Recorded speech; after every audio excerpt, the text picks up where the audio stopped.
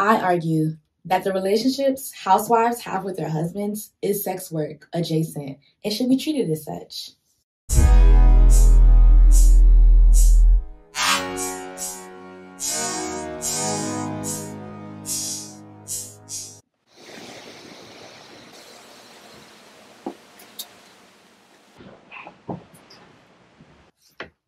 Ooh, testing.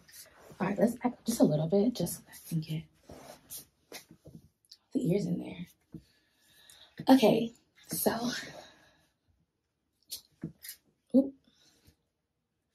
let's see when I put it back.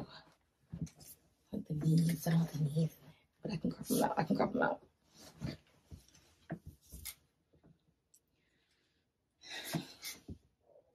Hey, and welcome back to my channel.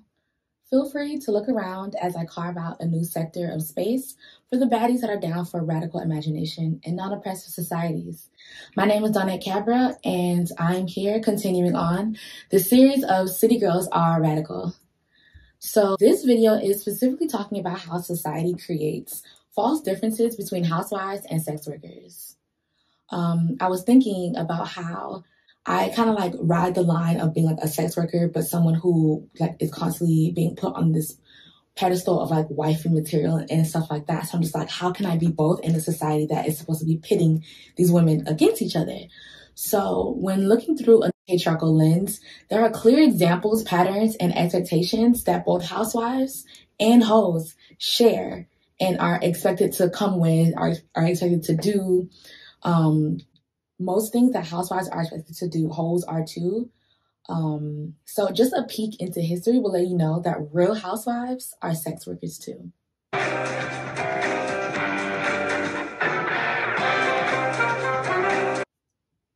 like that. Y'all like that? Oh, y'all like that? Ooh. Okay. When we think of sex workers, it is usually with disgust, judgment, and shame. Prostitute, escort, or stripper are some pretty common titles, but the easier, more well-known term is hoe or whore. I would say sex work is inarguably the oldest profession to exist since human beings have been able to interact with another. Sex work has always existed. A lot of people like to have relationships with other people. That's just human nature. So whether any sexual activity is happening or not, people like to have relationships, and sexual happenings don't have to happen in those relationships. Shout out to my asexual hotties. But as long as people have been able to fuck, sex work has been a thing that has existed. So, of course, there's going to be some radical imagination that happens. So I want you to think of all the different types of relationships that you have in your life. Some relationships are romantic, some are not. Some are family, whether chosen or biological. Some are friends, some co-workers, and hopefully at least one of the relationships you thought of is the most important one, the one with yourself. Hey. These relationships took time to cultivate, and if they are still active, they continue to take effort, communication, and changes. Like I said earlier, not all of these relationships will include sex, but the relationships that do include sex still include effort, communication, life changes, and time.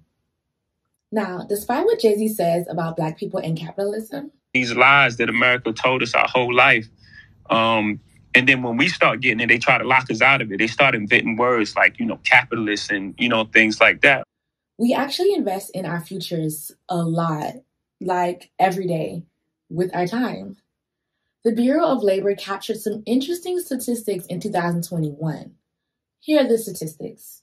So, the average American works 9 hours every workday, sleeps an average of 8 hours, and spends an average of 5.5 hours socializing. So, whether with a spouse, friends, or folks online, people are socializing with others and keeping up with those relationships by sharing time. Okay, so when it comes to time, I feel like when we think of time, we only think of it in a clock sense. We only think of it in a watch. What time is it? Like, do I have time for that? But time is something that is a little bit more flexible and tangible. So some people sell their time and other people are willing to pay for that time. Yes, All sex workers sell their time in one way or another, but I argue that most people sell their time by working jobs or selling labor. You sell your time in one way or another. The concept of selling your time is something that we all should understand. When you go to a job, you are selling your time. And the white man that is paying you a little over minimum wage is buying your time. Or maybe Glorilla is giving you $550 a week. I don't know. Regardless, you're willing to sell your time for a price, even if you wish the price was higher. Everybody selling their time, honey. Okay. But don't we all pay a price for all the relationships we have in our lives? Whether an emotional price, mental price, or financial price, relationships encourage interactions that can be fulfilling and abundant, even outside of monetary value. This goes for family, friends, lovers, co-workers, service providers, and of course, the relationship you have with yourself. Some relationships are lopsided, unfulfilling, and toxic, which creates space for abusive experiences and an unfulfilled life. A majority of people may not even realize they are paying such a heavy toll within their relationships. And with that being said, relationships aren't as free as we would like to think. I argue that the relationships housewives have with their husbands is sex work adjacent and should be treated as such. A regular woman is married to her husband, and she wants him to buy her a washer and dryer set. In order for him to buy that, I'm sure she'd have to go to bed with him anyway to give him what he wants, for her to get what she wants. So, in the long run, it all ends up the same way. Now, before diving into too much, let's talk about the basics of why we are here. First, this is from a lens of patriarchal dating concepts and expectations. I should add that the influence of capitalism and heteronormativity takes great effect as well. Yes, bland, I know. While I will jazz it up with queerness as being the solution later on, the stench of cis heteronormative guidelines shows up in all types of relationships, whether straight or queer. Even non-sexual and platonic relationships have a guideline that is influenced by heteronormative ideals, but we'll get there a little later. Also, I am very Black, so I'm going to have that understanding of my experience and culture born from living in the South as a queer young Black woman who dates Black people. Now that the church announcements have been made, let's talk about Housewives.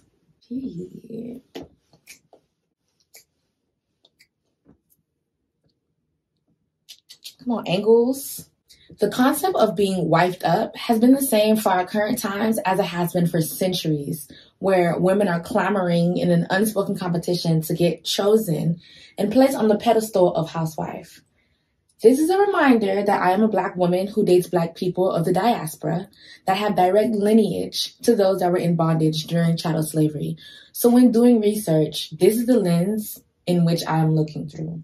So with that being said, Black housewives rarely exist because of the fact that Black women have always been in the workplace.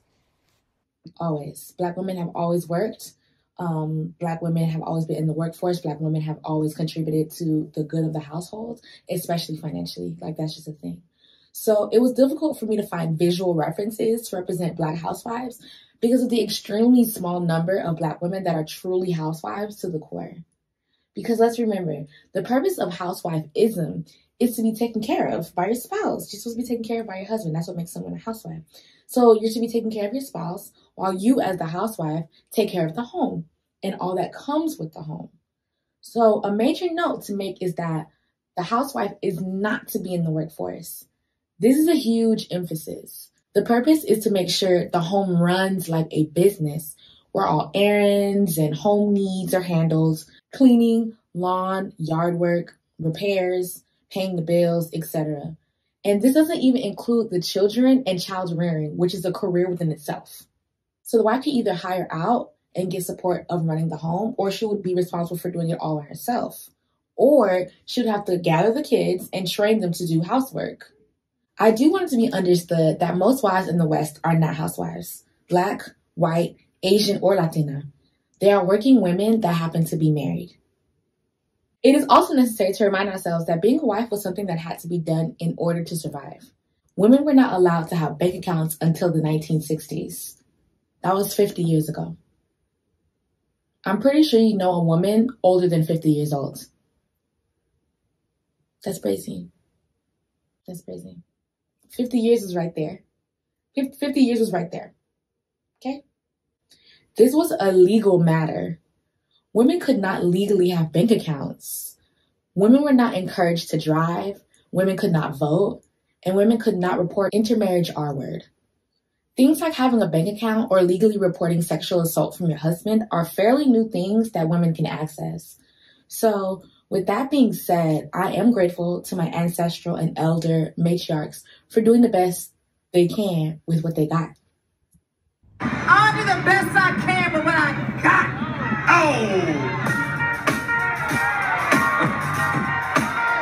I also want to give thanks to be able to have the privilege to choose whether or not I want to be married or have children, because our foremothers literally could not. And this isn't even touching on child slavery. The wifey versus hoe trope has been a juicy true crime special ingredient and has often been the easy way to blame hoes for infidelity. Harlot, homewrecker are some familiar terms. The idea of home wrecking usually looks like a married couple that includes a wife and husband. If the wife is betrayed by her partner when he steps outside of their monogamy agreements, then we think about the mistress has broken up a happy home, or a homewrecker that slithers in and joyfully goes after the married man to ruin the institution of marriage.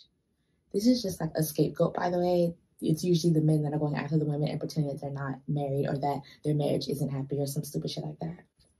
Anyways, this concept can be seen and understood throughout most, if not all, monogamous relationships, not just marriage. It can be seen in boyfriend-girlfriend relationships, baby mama, baby daddy relationships.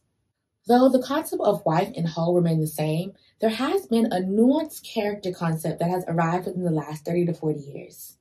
The baby mama. Now, while baby mamas have always existed, the stigma and connotation that comes with the phrase baby mama encapsulates things that aren't usually positive. Lots of misogynoir. We understand that. We'll be like, oh, baby, his baby mama. We understand. Or like, don't be a baby mama. Like, we understand what that connotation means and how it's not a positive one. While this video is not directly discussing the disrespect and huge burden that unmarried mothers get, I feel like it's important to acknowledge the fact that there is this weird caveat for women that dance on the line of being respected by society if and only if your baby daddy respects you. Because if not, society will blame a baby mama for all woes she experiences. She will be blamed for choosing the wrong guy to have a child with, instead of us as a society agreeing that people should be responsible for their children. There is a negative stigma around being an unmarried woman with a child or children. Even if the woman becomes married in the future, no pun intended, she can still be berated and disrespected based on who she is a baby mama for. Ooh. Okay, let's talk about sex work. According to Wikipedia, a sex worker is a worker who provides sex work either on a regular or occasion basis. This term is used in reference to those who work in all areas of sex work. According to one view, sex work is different from sexual exploitation or the forcing of a person to commit sexual acts. Sex work is voluntary and consensual. This is important to note. Sex work is voluntary and consensual and is seen as the commercial exchange of sex for money or goods. If a sexual act is coercive or exploitative, then that is rape and not considered ethical sex work. Ethical sex work centers consent and choice. Ethical sex work centers consent and choice. Period. And I'm using Wikipedia because it's like usually the first thing that pops up. So continuing on, sex work can take form of prostitution, stripping, or lap dancing, performance in pornography, phone or internet sex, or any of the other exchange of sexual services for financial or material gain. The variety in the tasks encompassed by sex work leads to a large range both in severity of nature and in risk that sex workers face in their occupation. And sits on the chair in his room, and I walk over to him and I knee him first with my knee. And then after that, he tells me to go in the bathroom and take my clothes off. He likes me to wear bikinis, pink or white bikinis. I'll come out the bathroom. Once again, I walk into him with my knee him in his balls. And I take my stilettos. I have these shoes with these kind of heels that he has me wear when I come see him. And I take the heel and I knee him in his balls with this. And then he gets on his knees and sucks on the bottom of my heel, licks the bottom of my self off, and he comes like that. Sex workers can act independently as individuals, work for a company or corporation, or work as part of a brothel. All of the above can be undertaken either by free choice or by coercion, or as some argue, along a continuum between conflict and agency. And there definitely is a continuum in the spectrum when it comes to sex work. I feel like these definitions are very modern and ignore the long history of sex work that can be traced back to the empires of Japan, Egypt, and Greece. Moving along. Okay. My definition of sex work is someone that has found a niche of sexual desire or desires and acquires material things through these desires. They can also be acquisitions of invisible things like quality time, favors, gifts, and much more. Most sex workers want cold hard cash though. I'm just saying. I also believe sex work can include work that is not always physical or in person. Sex work can be visual only, mental only, completely verbal, or even limited in interactions at all. Sex work does not have to include reproductive organs at all. There's an array of things that people can find sexy, so it is what floats your boat, baby. What floats your boat? Find what floats the boat and let the boat float. Some people argue that sex work takes away the agency from the worker since they're at the mercy of their payer. I used to think that sex work was work done strictly for survival purposes and had to exclusively include penetrative sex. Both of those statements do not have to be the case. I realize that sex work still involves relationships and boundaries if done with care and consensual intentions. That's not always the case, but that's not always the case in most of the relationships that exist. Relationships between humans are interesting and nuanced on their own without sex. So throwing sexiness in the mix wouldn't be any different, but it is possible. Come on, consent. Come on, consent. Come on, speaking. Come on, using our words and asking for, negotiating and figuring out what it is that we want. Come on. So a note that I want to add is sex work isn't exactly liberating because work is work and working isn't always fun no matter what you do. Also, the idea surrounding the sex work that I'm referring to is through the lens of a society that thinks sex is dirty and taboo. Look what they did to Megan Thee Stallion when sex was exposed. I argue that sex work is regular work and everyday people engage in sex work adjacent things. For example, if a man finds you attractive and he wants to pursue you, he might ask to pay your phone bill in order to get your number. If you agree to the proposal that he makes, does that make you a sex worker? I don't know. But it makes him a trick, which makes you closer to sex work than you think. Okay, come on, tricks. What a trick say. What a trick say. What a trick say. What a trick say. This is the tip of the iceberg, and there have been so many concepts introduced in this video. Let's take a deep breath. Even if you don't need a breather, I do. Please like the video, rewatch it, and leave a comment below to further the conversation. Please, honestly. It is a lot to digest that our intimate relationships are more nuanced and transactional than we have been taught. We have gone through the basic understanding of what a wife is supposed to be, what hoes are, sexual relationship dynamics, material things, and the historical ideas of sex work. I will continue to do more research to further this conversation. There will be a part 2 to this where I discuss how wives are in a boat that is oddly shaped just like the boat sex workers are in. Interesting. Also, how society promotes sex work in an unsafe and stereotyped way. I will possibly do a part 3 where I talk about how sex work normalizes bartering and trading concepts outside of traditional money. Therefore, sex work challenges financial institutions as we know it and creating a consent-based environment, which leads us closer to freedom. I love when anarchy shows up in regular conversations. More reading and loving in my future. I hope this sparked a new idea or conversation for you and those around you. Sex is not dirty and marriage is not hell on earth. At least it shouldn't be. Multiple things can be true at the same time, and growth comes when we challenge norms. Yes. Thanks for watching. Thanks for stopping by. Please like the video. Please rewatch the video. Please share the video. Please comment on the video. The interactions definitely help me now that I'm currently not monetized. And I honestly just really want the engagement to further this conversation. I feel like this is like a fairly new concept, and it would be fun to see what other people thought about this. But yes, Real Housewives. If you were a Real Housewife, trust me, Real Housewives are sex workers too.